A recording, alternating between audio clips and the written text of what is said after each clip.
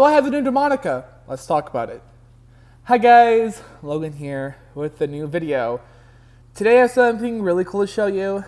This is an animatronic that I've been waiting on for a really long time. Super happy that it finally came out because, Jesus Christ guys, I was losing my patience with Spirit, not gonna lie. This is the brand new for 2023 Demonica.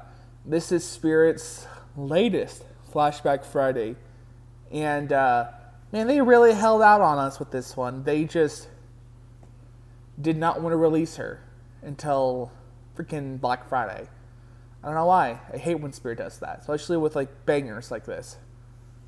This is, like, the prop that is separating the community right now. You either love it or you hate it, or you blindly hate it. Yeah, I'm calling out some of you. I know some of y'all are just blindly hating this thing just for the sake of it. I like it. I'm gonna go ahead and tell you now. I like it. So you're probably gonna be unsatisfied with my opinion on this thing. I like this Demonica. Sorry, if you want to just blindly hate this thing, you can go ahead and click off right now. Womp womp. So Demonica is a really old character. I think she's from like 2010, I think it's when she first came out. Either 2010 or 2011, somewhere around there. I think it's 2010. So I just finished watching a video. I already forgot their name. I'll link the video down below, but I watched a video of a Haunter and Dr. Cocter, because I know Dr. Cocter, comparing an old Demonica and a new Demonica and making a lot of really fair points. And I'm definitely going to be repeating some points and some complaints they had with mine, and some praises too. So I think the first thing we need to address are the hand issues. Off the bat, I have the problem with it. Everyone's having the problem with it. These hands right here are not fitting into these holes properly. They are not making the holes big enough. I fixed mine with a really simple solution. It's called a heat gun. I just heat mine up, press them in. Now they're the perfect size and they fit snug. They fit easier. I've seen people drill them and say, "Oh, I had to carve them out with a knife." Dog, I just use a heat gun. You can use a hair dryer. It's super easy, super simple. That's exactly what I've done to get the hands in there. Now, I've done a little work on mine. You can tell she's had some TLC done. I've bladed up her mouth because her mouth is just painted a little, like, I don't know. I don't like how her mouth is painted. I don't. I feel like the teeth needed some shading, so I added blood to just kind of cover that up, honestly. But yeah, added blood in her mouth. I saw someone else do it. Theirs looked good. Did it on mine. Looks great. Satisfied with it. I also brushed out mine's hair. I did that for a specific reason. It's actually to hide some of the issues with the neck. Mine's having it. Others are having it. This likes to just scrunch up and pull out and expose all the internals. This, like, they didn't do really anything with this raincoat material. This is what this is. It's a raincoat material. And it's just pulling out and it's moving everywhere. So I brushed out her hair, made it a little more dense, just to kind of hide it. And also I wanted to blend in all the colors because she had like whites and grays and blacks. So, and I think it looks better. Now, one problem I had, though, is that her hair kept covering her face. So I tried trimming it. Well, I learned the hard way that they actually punched her hair into her head. So mine's got these little holes now. I actually had to pull the hair out to properly style it so it wasn't so dense over her face. I know it's not really meant to be brushed out, but I will tell you, with time, it's going to eventually kind of look like this. Maybe not to this extreme, but, you know, I had to trim mine's hair and style it to get it where I wanted it to hide some of these problems. Because there are problems. I also distressed mine's clothing, too. The old one had very distressed clothing. It was also kind of by accident because I kept brushing her hair so aggressively. But I did a lot of distressing with mine, too, to kind of just get it to look like the old one. It's super easy. You just kind of tug on it. It's freaky fabric. It's not like the original one, though. The original one, I think, was a lot easier to work with. But, yeah. So, a lot of people have been talking about how theirs are clicking. Mine is not clicking. I've had her running a few times. She's not been clicking. She actually runs very smoothly, thankfully. Though she's gotten stuck one time. And it's because of this issue right here. This arm. And it's this particular arm. It's folding in. They put like 2 pool noodles in here. And it's adding so much weight where it flops over and it's gotten stuck a couple times. And I've had to pull it. That does scare me. I think that's what's making people's click. Is this is getting stuck into the mech. Because that's what happened once, is it got stuck while she was resetting. It went in a funky direction. So I think what I'm going to do is I'm going to put stuffing in here. I think that's what the original one had. And kind of separate it, like where the elbow is. I mean, that's super easy to do. And I don't know, see if that works. But this is just, it's too heavy. And it is definitely causing some problems. And that frightens me. Now, some things I do really like about this. Now, I don't have an original one. I never had an original Rising character from Tekky. I like how she moves up at an angle. I think that looks more realistic than the original Demonica and the original like Howler and Damien, all of those characters.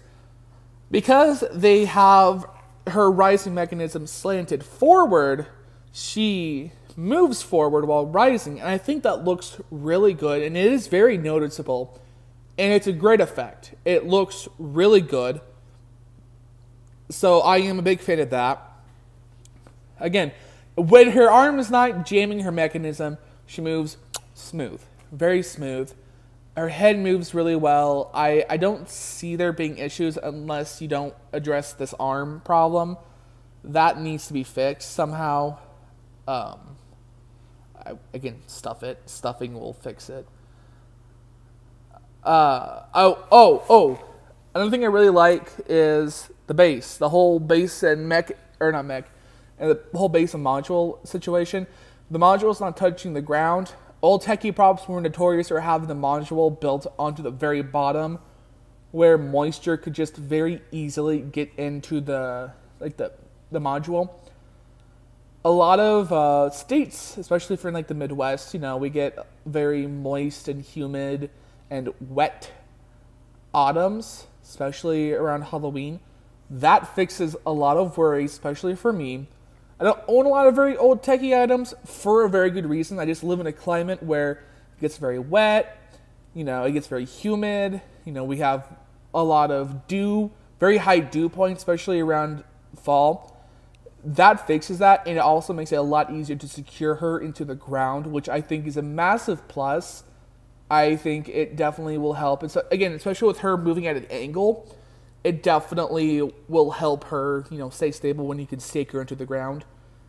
I mean, I stake the hell out of my stuff into the ground, but I have like props like John Doe, for example. You can hardly stake him into the ground, or like jumping zombie too. Really hard to stake him into the ground too. So I'm happy they did that as well. The paint job, I've heard a lot of split debates. Mine looks okay. It's hard to pick up on camera, especially with such bright lights. They shaded mine pretty good. I've seen some bad ones. I've seen some good ones. Mine is good. I will say they look a little paler than the originals. And I'm not mad. Actually, I'm kind of happy because I don't like the very purple Demonicas. I actually prefer the gray ones. So this is a lot closer to my my version of a perfect Demonica, if that makes sense. So I like this. I like it. And it is, I mean, it is very true to the original with some, tweaks, and they added the IR sensor. I don't know if the original one had like a motion sensor. I think it was, I think, if I'm correct, it was sound and timer only. This one does not have the timer anymore, which, I mean, I don't care about the timer because it's an IR sensor. It's going to send you up to like 6 feet away. So, but I'm glad they upgraded this. It is an upgrade. People are hopping on and say, "Oh, it's a piece of shit." It's not. It definitely has some problems, but a lot of these problems are fixable if you really want to put forth that effort. I understand if you don't want to, or really, like, don't have the will to do it, because I personally, don't get me wrong, have the belief that a prop should not need to be fixed out of the box in order to be good. That's always been my belief. But I do think standalone, the Demonicas are still pretty good. Only thing that I do think needs to be fixed ASAP. 2 things. The hands, because that's a goofy little error. And that arm. This arm is okay because it moves over this side, but so is this one. So this one's moving towards the mechanism. That one's moving out towards literally nothing. So, yeah. So let's go ahead and run her and get her going. I do really like her. I'm hoping that they fix issues with this one, and then maybe do the other risers, like Howler and Damien. I'm a huge Damien fan. I love Damien so much.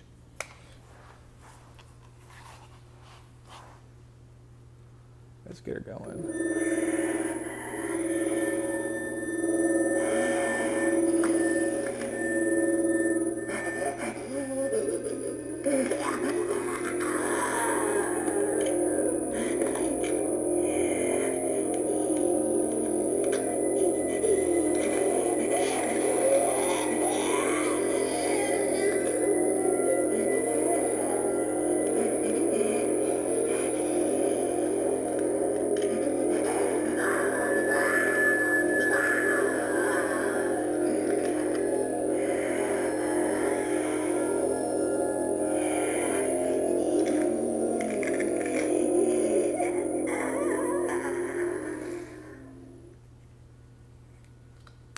Yeah, that's Demonica. I will say, face sculpt looks great. I don't know if it's the exact same or if they had already sculpted it. I've not seen like a close-up picture of both Demonica faces up close and right beside each other.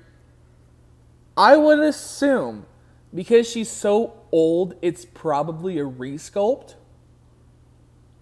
But I could be wrong. Maybe they've kept this sculpt around and used it like underneath props. Either way, it looks great. She is, for the most part, very true to the original, and I think it was a mostly well done flashback prop for Spirit. I'm glad that they definitely had Tekky do something. And I'm more so satisfied with the fact that it wasn't a jump scare prop and it was something less predictable and something more beloved, if that makes sense. So, and it is nice to see Demonica with very nice mechanism upgrades. Because the old ones just, I don't know, they need a little pizzazz nowadays. And with the forward upward movement, I think it looks better. Again, there are some things that need to be fixed. This broken arm, look at that. Just look at it. That looks terrible. It needs to be worked on. It needs some love. In the holes. Again, I used the heat gun. That was super easy. Now, it does make it a little hard to take them off. When you put them back on, it's super easy. But I like that because it makes them very sturdy. So they're not going to pop off on accident. They're going to stay on very well, which is great. And I do recommend you brush out her hair again, because this neck likes to pop out. I don't know if that was an issue on the original one. I don't have an original one, so I really don't know all the pros and cons with the OG compared to this one. So, yeah. And again, the hair was very surprised by the punched-in hair. I was hoping she had a wig so I can just take it off, cut a few sections off, put it back on, and bam. But no, they punched in her hair. Thanks, Tekky. But I recommend her, especially for the 150 price point. I don't have her box here, but her box is really small. And again, if you don't mind having to fix it, hey, go for it. If you do mind having to fix it, I understand. And that would be a valid reason to not like it. But it still doesn't make it a piece of trash. She still runs just fine. It still looks just fine. Anyway, guys, that's all for me. I hope you enjoyed this video and found it informative. Happy holidays, everyone. I'll see you in the next one. Bye, guys.